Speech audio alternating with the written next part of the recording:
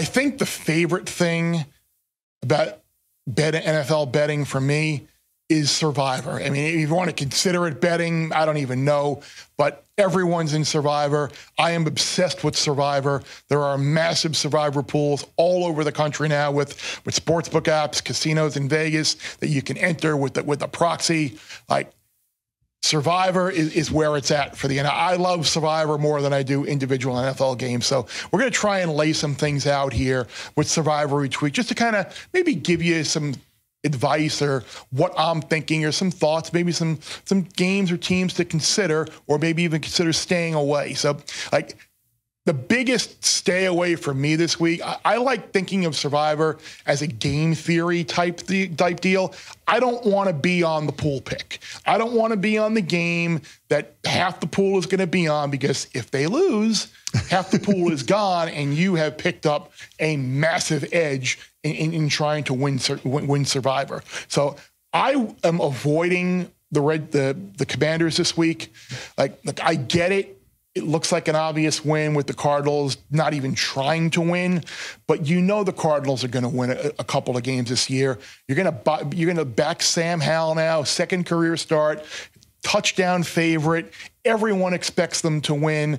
Like, they're going to be at least a 50% pick in these Survivor pools. So if you have 4 entries in a pool and you want to use one, do that. But I would strongly advise you do not push all in with Washington.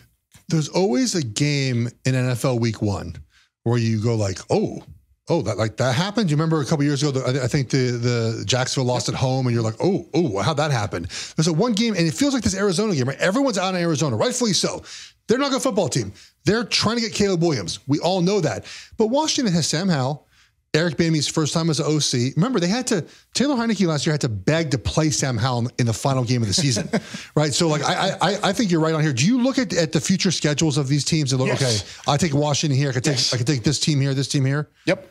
Yeah, no, I think if you look at Washington, like, when ultimately are you going to use them? Like, this is probably the best spot to do it, but this is more of I want to avoid being on the pool pick. But the one team that I did look at, and unless you're looking at saving the Bears for down the road, I think week 16, I think they play Arizona. I might be wrong on that, but yeah, there are matrices out there that lay this out. Like, the risk reward pick this week is Chicago. It's basically a toss-up game at home against the Packers. I already mentioned that I like the Bears minus the point basically to win the game. Like, not a lot of people are going to be on Chicago this week. It's an opportunity to burn what I think is going to be a mediocre team at best against another mediocre team at best. Yeah, maybe there's a higher chance that you lose here, but at the same time, you survive with the Bears. You've crossed a bad team off the grid, saved some good teams, and you move on. So I don't know what you feel about backing Justin Fields or maybe fading Jordan Love and the Packers.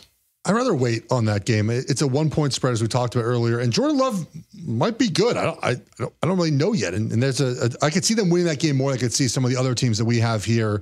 And so, who's your favorite play of the week then? The top choice, the team that I ultimately settled on, is Seattle. Like, there aren't a ton of clear chances if you look at some of these matrices that are out there in terms of win probability and percentages to take Seattle. This is the most obvious one. They do have Carolina at home. They do have Arizona at home, but this is a play against the Rams. And I think one of the things about Survivor is a lot of times you're just looking for teams to play against more than you are backing a team. I don't know what Geno Smith is going to do this year. I don't know how improved the Seattle defense is going to be. I don't know if Jackson Smith and Jimmy ultimately is going to play and how big of a year he will have. But I do know that the Rams roster, outside of Cooper Kupp, Matthew Stafford, and Aaron Donald, is terrible.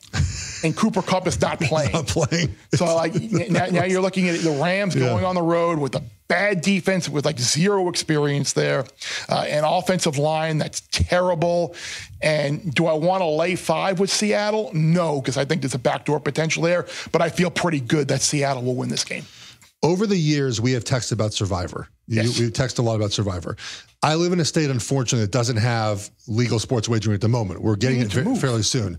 I probably should, but we're getting it soon. I do like where I live. But we are in New York City right now. New York City, in the state of New York, allows for you to wager on sports. And so I joined a Survivor pool on one of the legal sports wagering apps. And for the first time ever, I get to enter this because I did not do a proxy in Vegas. I know you can do that.